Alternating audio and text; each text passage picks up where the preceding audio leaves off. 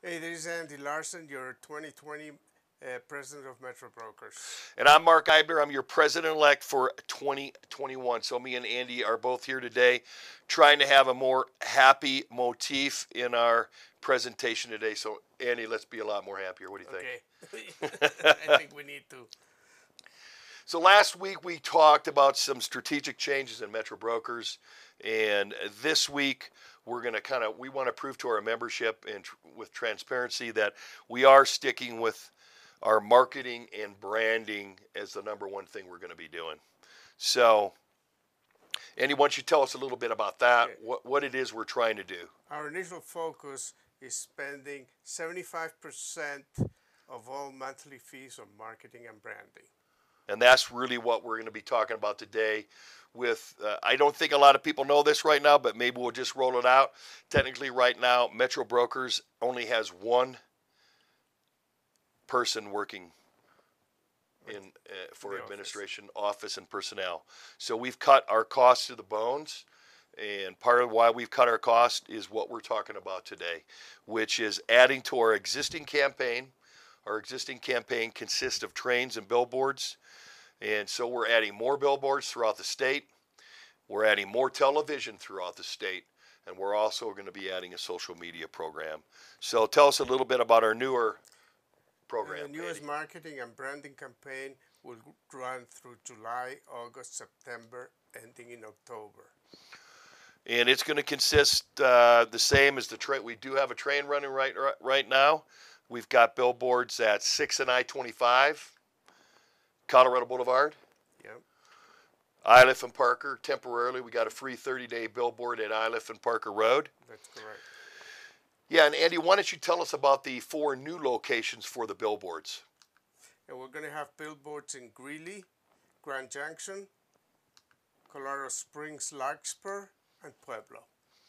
And also, we're going to be adding a little more television to that. We've got KCNC, KMGH, KUSA.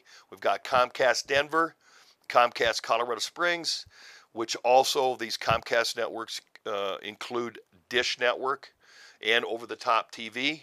We've got KDVR in Denver and KXRM Colorado Springs, which are 2 channels we operate right now, Andy, for some other television that Metro Brokers is doing. So the other thing that won't be more difficult to see because it's not like out in the open is we are starting an extensive social media. Campaign. Yeah, really good social media campaign. So how is it we're trying to do this, and what type of changes are we going to make to our bylaws, Andy? We will have a Tabor amendment for the Metro Brokers bylaws. We have broken it into 4 buckets: marketing and branding, administration and operations, personnel, employees, and building and leaseholds. These new bylaw caps will place strategic cost caps on all the major silos, including administrative costs, building costs, and personnel costs. The only area that will not be limited to cost containment will be branding and marketing costs. We're trying to exceed, right now our goals are set, our initial goals are set for 75%, and that can go up as membership goes up and costs come down. Hey Mark, only a vote from the membership will allow an increase in any of these 3 fixed cost silos. Oh, got it. Wow, okay.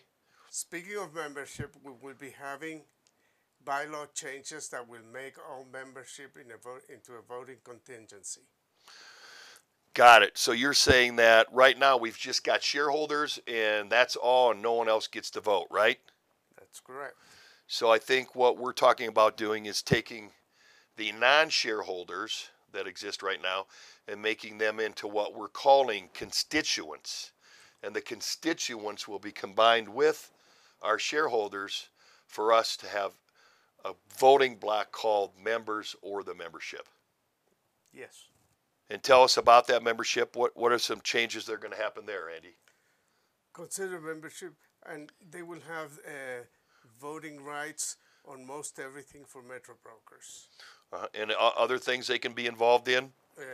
Being part of the board of directors, executive committee. So all of our members now will be eligible depending on how long they've been with the company. Of course, to be involved in executive leadership at the board of directors level. Some other changes that we have talked about, and we talked about in the last Tuesday Tidbit Talks, is that we'll be making very strategic changes to the offices. And tell me a little bit about that, Andy. To attract teams to be companies, new locations will only need one broker. There will be no minimums. Locations can be anywhere in the state as long as they are not in any single building or contiguous building to an existing office. So how many people do you need in an office right now to open up an office? Right now, 6. 6. So you need one broker and 5 associates. That's correct. And years ago, what did it take to open up an office? You remember? No, I don't. Yeah, it took 6 independent company shareholders. 6 independent company shareholders. We changed that down to 1 shareholder and 5 associates. And really what we're seeing right now is there's a lot of people out there, I think a lot of opportunity for 1 to 3 person companies operating out of professional business environments. We're talking about professional business environment and not people's basements. Now, this doesn't mean that people that are working from home right now still can't work from home. What it means is new and approved offices will be approved to operate in a business environment with business standards, and those will be all set by our bylaws. Wrapping things up here today on Tuesday Tidbit Talks, myself and Andy are just trying to stay very transparent with our membership, and let's really try to stick to our original mission, which is spending money on marketing and branding. Thanks everybody for watching. To make any questions easier, please send comments and emails to info@metrobrokerscorp.com. Awesome. See everyone later next Tuesday. Bye-bye, everyone.